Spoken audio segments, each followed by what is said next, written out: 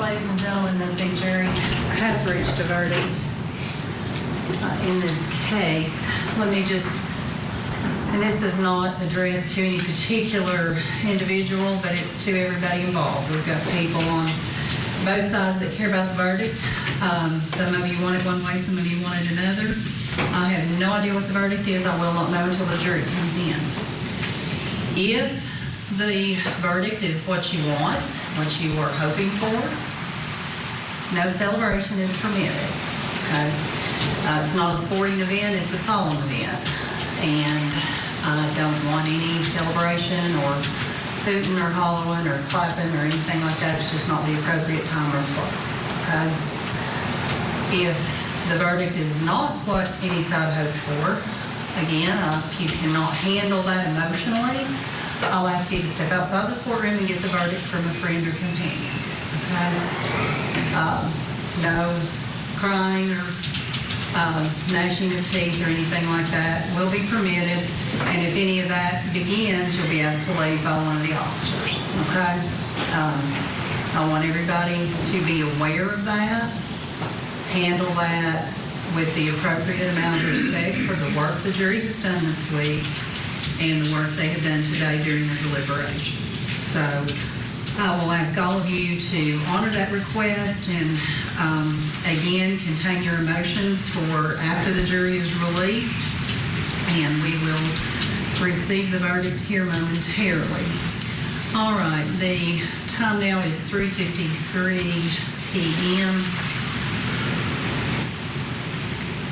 And if there's nothing else to take up, we'll bring in the jury.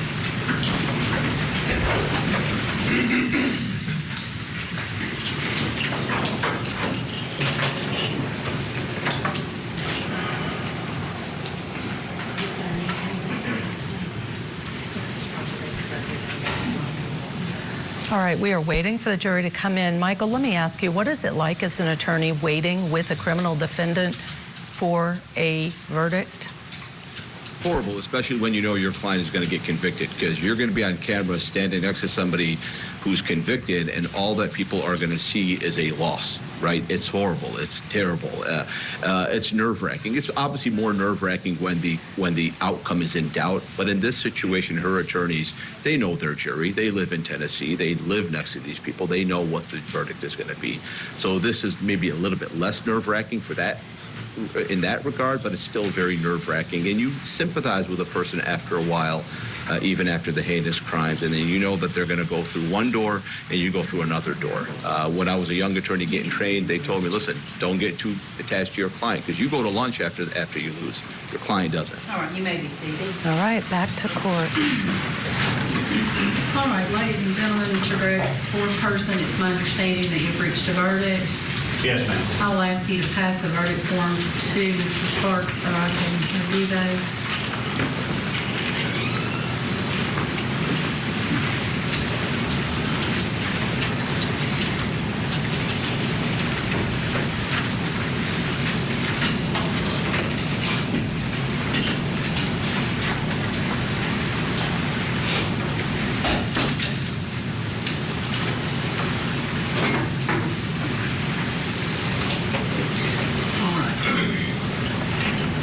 Harvey, I'll ask you to stand with your counsel and receive the verdict.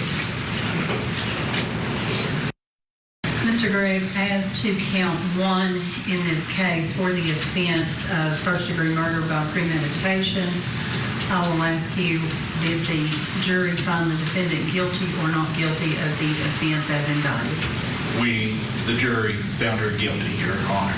Of first-degree murder with premeditation? Yes, ma'am. And did the jury set a fine? $50,000. Thank you, sir. I will ask, so say you all. Ms. Dawson, not yes. All right. The jury for the offense of first-degree murder during the commission of a felony, how did the jury find the defendant? We found her guilty, Your Honor. And did the jury set a fine? $50,000. Thank you. So say you all.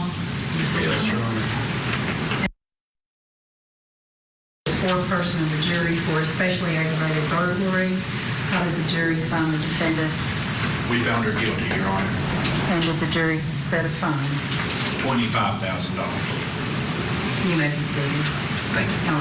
So you all, this is count through. You may be seated this morning. Just a moment, we'll set the sentencing hearing and some dates for that. Let me just express my personal gratitude for the 6 long days of work that all of you and the alternates that were excused have put into this case. I think both Mr. Sproul and General Brooks in their closing said this is not an easy case, and that is absolutely correct. 160 exhibit case, give or take 1 or 2, is never an easy case to talk about, think about, listen to, and reach a conclusion on. Your hard work and your attention, this has been a very attentive jury. I've watched you, and I am very respectful of how much respect you gave to the evidence that was presented as the attorneys worked very hard on both sides for this case. The court staff and the clerk's office, Ms. Downs, her staff, I hope you find you were treated well by them. They are excellent in how they treat our jurors and appreciate your work as citizens. I sincerely hope that all of you found the experience, albeit difficult, a rewarding one. I hope you see the importance of serving on a jury and why it is so critical that we do take the time to serve in this capacity and judge each other. So all of you understand. I will commend both prosecution and defense. It is rare that you will see a trial that proceeds as a well-oiled machine as this one has. Both sides were very well prepared. You have very skilled attorneys, very experienced attorneys. So this case was well presented on both sides, and I commend both for their work. And you've had a pleasure in seeing when the case goes right. Maybe not the verdict as far as both sides. It can't be good for both sides, but it was well presented, and you just don't sometimes see it. I hope you appreciate the work that went into it. It's like, I guess, the Super Bowl, where sometimes those catches look easy, but what was done here today takes a lot of experience, training, and preparation. So let me thank you yet again, and I'm going to excuse you for jury service through the rest of the month. That doesn't sound like a lot, but keep in mind that we have another 2-week murder trial starting Tuesday, a week from tomorrow. So I will excuse you from that trial. I think you worked hard enough, and this is an emotionally taxing type of case. The next time that you will call back will be March the 4th. That will be for a trial with Judge Street on, is that right, March 5th? March 6th and 7th, I think March 5 is an election day, so first Tuesday. Just double check. 6 and 7. That's right, 6 and 7. Yeah, you will call in after 5 o'clock on the 4th to know if you come in on the 6th and or 7th. That will be with Judge Street. Should be in this courtroom as well. Okay? So I will excuse you for the rest of the trials for this month. May not sound like a lot, but it really truly is. Okay? The trials we have the rest of this month are quite serious and will be lengthy as this one was. So I thank you all for your jury service. I hope that you, again, were rewarded by the experience. And if you have any problems, need any excuses, have anything that you need to check with the clerk's office, Ms. Downs and her able staff will assist you with that as well. You can leave your juror badges or the exhibits all back in the jury room, and the jury instructions are all back in the jury room. Okay, nobody took any exhibits. We've got to have all those in the record. All right, your notes you can leave back there. They will be shredded, and when we look at those, they will be shredded. You do not have to discuss your verdict with anyone, okay? Lawyers will sometimes call you. I've done it as an attorney in trying jury trials. I've called jurors up and said, hey, would like to know what I did right or what I did wrong or what you what you found important. Lawyers may do that. Again, you've got very experienced lawyers. They may not. Sometimes younger lawyers will. Not that you're not young, but lawyers with less experience, okay? But you may get a call. If anyone else calls you or asks about your verdict, you are not required to discuss it with anyone. You're not required to discuss it with the attorneys, but sometimes comments from a juror is the most helpful comments that an attorney can hear. You don't have to explain it to anybody, and I will ask you to be respectful of what your other jurors discussed in the sanctity of that jury room, okay? All right, any questions from any jurors? I cannot thank you enough.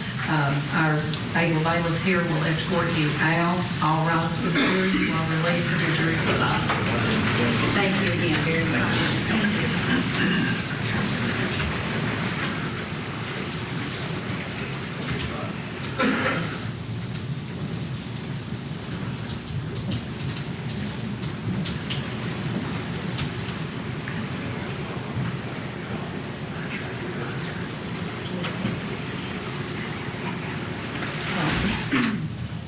Top of the hour, we killed the break so that we could stay with this. Michael Ayala joining me here now. I want to talk about how she's oh, no, back to the judge, maybe for sentencing info. Either state or defense wish to look at verdict forms. They are signed by the foreperson of the jury indicted. We would waive that. All right. We are all well aware of the sentence. Since this was not asked for life without parole or the death penalty, there's only one possible sentence for counts 1 and 2. But I assume you would want a sentencing hearing, or let's set a date where we can come back, because I imagine there'll be victim impact that you would want to present.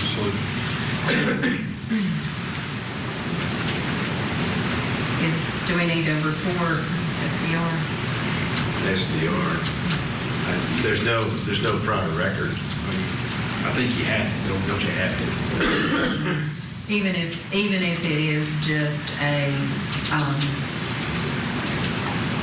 life with the possibility of parole is the only possible sentence for counts 1 and counts 2, which of course will merge. That's not the case in count 3, and consecutive versus concurrent sentencing, I guess, would be an issue.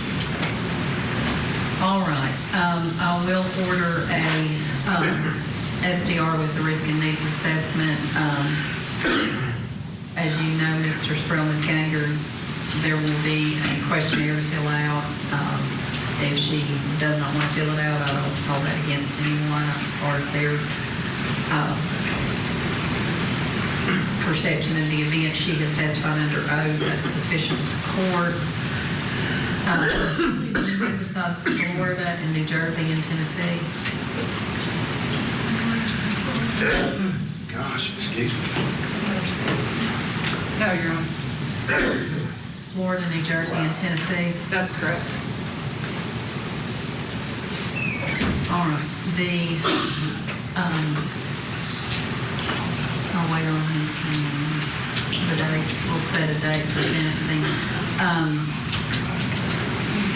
With being out of state, they'll have to check those records even if she doesn't have any prior convictions. So it may take longer than 45 days to do that. Do you waive that? Yes, sure. How long does the state and defense need for it'll take it, I'm sure, at least 60 days to get the report and risk and needs assessment.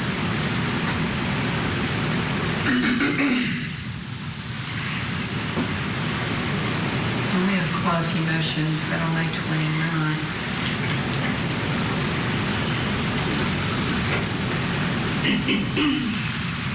I have May 1st, or we could set it on a violation day that we could set in the afternoon. I'm over May the 1st. You said the 29th. May 29th, we've got quite a few motions on serious cases. We are starting a trial the afternoon of May 1st. We have jury selection on the evening trial at 1:30 on May 1st.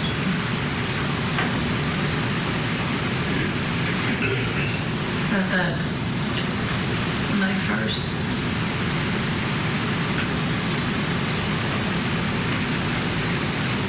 Also have jury selection on May 2nd. Jeffrey Newman, is that what you're talking about? I had in my calendar, it's 1:30. I'll show jury selection 1:30 on May 2nd is what the clerk showed. That's what I'll show, because we So I have a new think jury May grand 1st. jury on the 1st. Richard Yoakley does that drag racing vehicular assault case with Mr. Plea and Day. sentencing hearing. That's for plea and sentencing. We had a new jury grand jury that day, so we wouldn't do the jury selection. We'll be getting started late that day. That is a new jury coming in that day. But we could set this likewise at 1:30 on May 1. That'll give the Department of Corrections February, March, and April to get their report finished.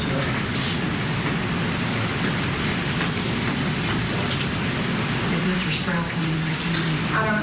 I'm not sure, but I have his calendar pulled up, and that works for his calendar as well as mine. May 1st will work. And is that at 9 o'clock? Let's set it at 1:30. I have a new jury orientation at 1:30, and we have grand jury that day. But I'll show jury selection the next day at 1:30, May 2nd. All right. The sentencing, that would be on the issue, clearly count 1 and count 2 were merged, but count 3, consecutive versus concurrent, and the number of years appropriate would be at issue. So we will set that. Mr. Sproul, we're looking at May 1st at 1:30. Your partner says that that is good with your calendar.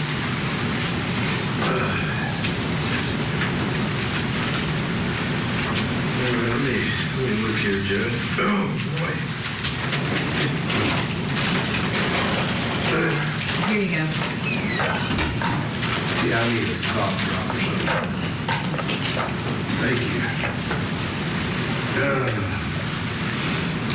May 1st. Is there anyone who would be testifying?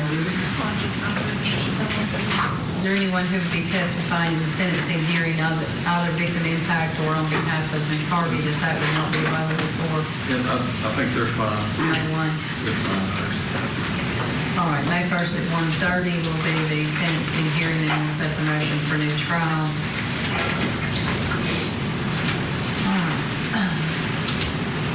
Then what I said, I commend both counsel, both teams for very skillfully presenting case. Thank you both. Appreciate that. Clearly both of you were very well prepared, as always. All right. That concludes the trial portion. We will conduct sentencing again May 1. Anything else to take up? No, you're not. We'll have a Rule 12 filing that we'll have to submit to the Supreme Court. Young's already started on that. I'll be sending it out for you to check. There's some portions of that the state needs to complete, as well as the defense on behalf of the court. And that is something the court has to submit after the motion for the trial is complete. All right, I'll ask y'all to respond to that so we can get that done. All right, it's easy enough to fall behind them. Overdue on post-conviction. All right. Anything else? Thank you all. Good afternoon. Ms. Harvey, you'll go back to the chair.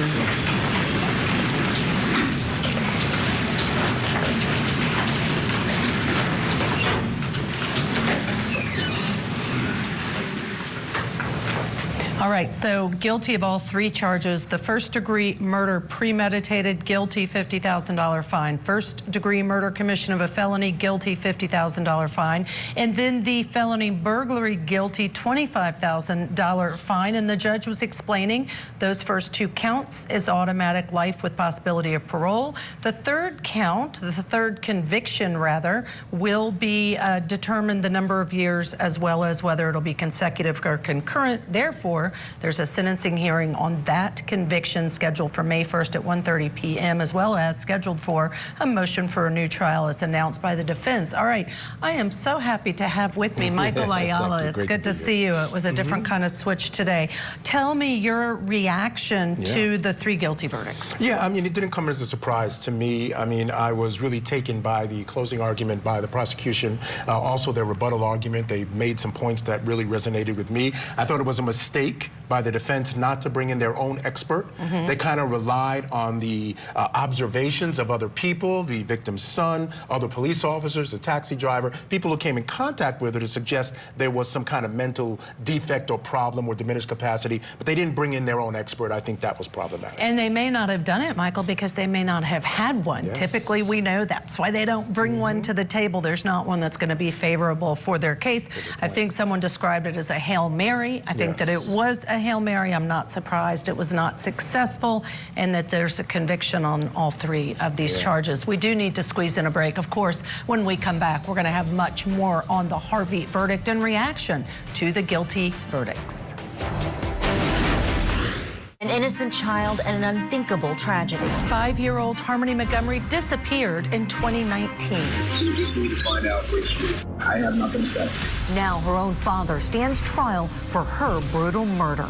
I did not kill my daughter, Harmony, and I look forward to my upcoming trial. So many questions that come back to the same question. How could this happen? The murder of Harmony Montgomery trial.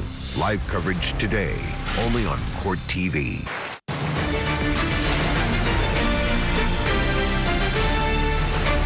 As to count 1 in this case for the offense of first-degree murder by premeditation, I will ask you, did the jury find the defendant guilty or not guilty of the offense as indicted?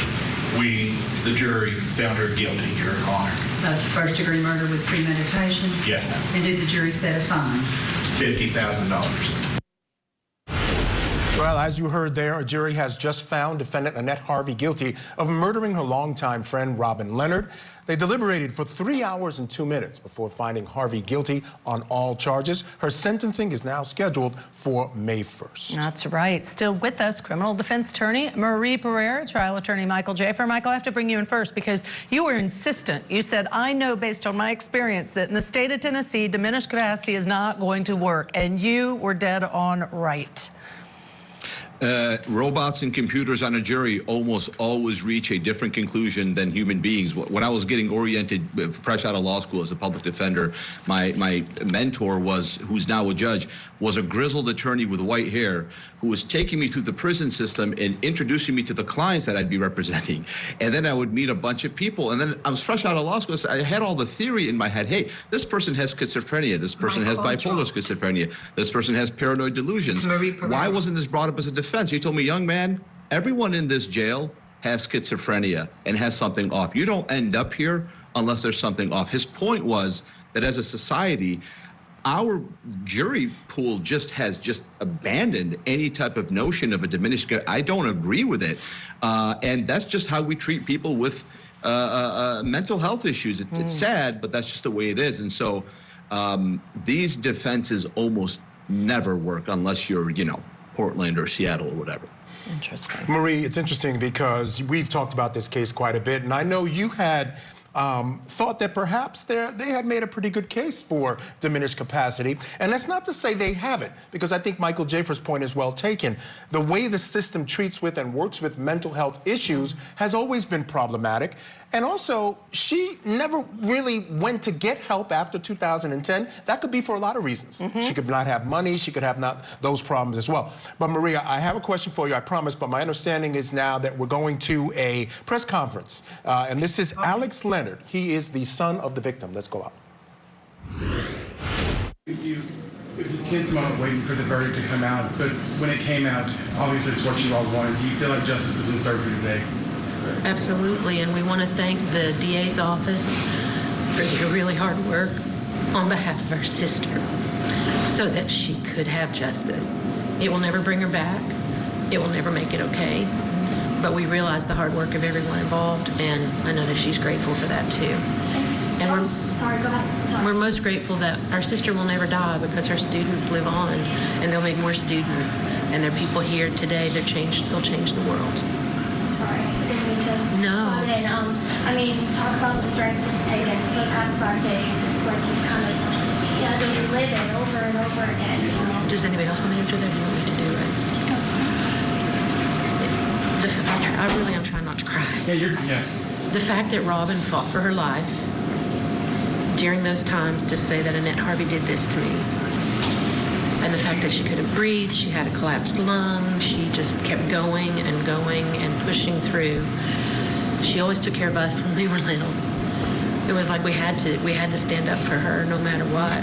It wasn't hard. It was a passion of love for our sister, and the fact that even in death, when they extubated her, she kept fighting. Yeah, and then, I mean, you all are wearing purple too to support her, right? I've worn black because for me this is mourning, and I've mourned every day I've come to this place. Yeah, good. Thank you. Thank you so much. And those were the sisters, Michael. We were just discussing the sisters and the son, right? the sisters and the son of the victims. Yeah. And I think how telling she wore black every single day because it's mourning. Even if there's justice, it doesn't mean you don't mourn the loss of that victim. And made a point about the heroic nature of the victim in this case, fighting back, but also, even with a collapsed lung, making sure she had that on that call saying it was Annette Harvey that did it. Let me bring back in our guests here again. We still have Marie Panetta and trial attorney Michael Jaffer. Marie, I'll get back to you. Just want to get your reaction to it. At the end of the day, they didn't buy the idea of these paranoid delusions of the defendant.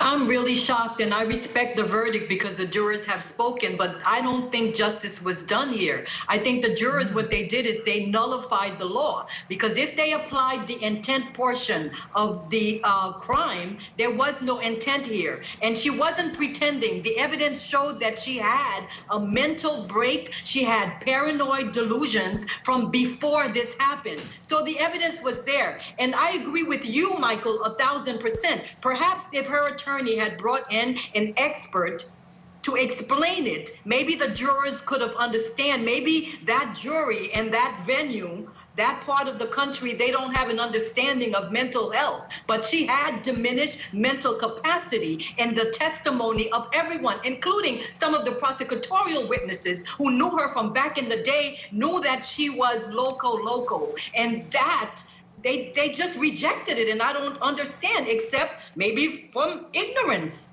But I don't think justice was completely obtained. I know the family feels better about it, but the jurors, they just disregarded it, the intent portion, and they nullified it, and that's not justice in my opinion. You know, Marie, I respect what you're saying about the evidence around diminished capacity that was presented, but on the other hand, you made a really good point during the trial. There were a lot of details in her behavior that made it question in my mind, was it really diminished capacity? Because, for instance, when she told the police what happened, she quickly on the spot came up with an entire different story. So I think maybe the jury determined they didn't believe her diminished capacity because there was not an expert. All right, hold it there because we can talk more about that and get your pushback, but we want to go back in. Now we understand the state. The prosecutors are speaking to the press. Let's go back. Moving forward, tell me how you feeling after the trial. I simply feel relief that the victim's family was able to feel they get justice from this verdict, because it was a difficult case because of the mental health aspect of it. You know, I was watching you talk to the family a second ago, and the son turned around and gave you a hug. What does it mean to give those families, that family, justice? I would like to think that was a normal routine in my work, but a lot of times you don't get that with victims' families or the victims. These are good people. They didn't deserve to be in this type of forum. They're totally unlike what we normally deal with in this job.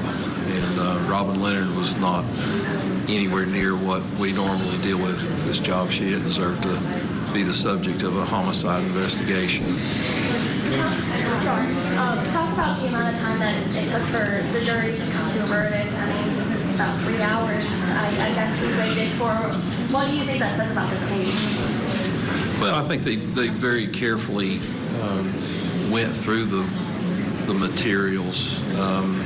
The two versions of first-degree murder are very different legally, so I can only speculate to how long they spent on each one of them, but those are weighty issues. We had over 150 exhibits in the case, so there's a lot to go over, but I try my cases in a way where juries are absorbing the information as we're going, so they don't have to spend a whole lot of time back there. We're talking about getting justice for the family. At the end of this day, you're walking out of the courthouse and you've gotten justice for Robin, and that's important. Yeah, it was important from the first day when, I watched the news reports and the students of Robin Leonard talk about the loss, and, that touched me and affected me, and, I've worked for 3 years to get here, so, it's a relief. Thank you. Well, hopefully it'll be a while before I see you again. All right, so that's Prosecutor Dennis Brooks, and there's no joy in getting a conviction here, making the point that he's glad for the family they were able to get some justice, and that the victim didn't deserve this. That's absolutely true. I just want to comment on the premeditation of this. Something interesting that was said by the prosecutor in their rebuttal close said she brought a knife to this interaction. And it doesn't take more than her decision to pull the knife out, open it, and begin stabbing to form the intent. And I thought that really resonated with me. I hadn't thought of it that way.